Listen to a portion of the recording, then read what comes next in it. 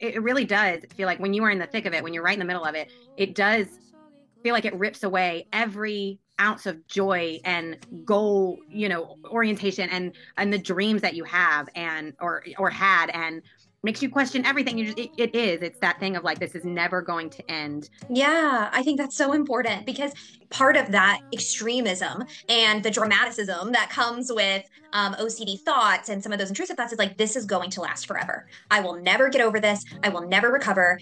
It will always be this hard. For me in that moment, it was like, no, I can never do those things. I can't even get off the couch. I can't even eat a meal. I can't even take a shower, right? Like those things are so, like this illness is so debilitating for me that it feels like forever. I'm of the full belief that anyone with, OCD or a chronic anxiety, like I think these are the strongest people ever. The things that we think make us so weak or timid or whatever we're saying to ourselves. I constantly, then all of a sudden you get to the other side for a second and you go, gosh, who else could do this? Like I wouldn't wish this on my worst enemy. I just want people to know that there is hope. There is the other side. I want to highlight what you said, which is that there is an other side. There is an after to this. And so hang in there, like stay with us Yes, until, that time comes.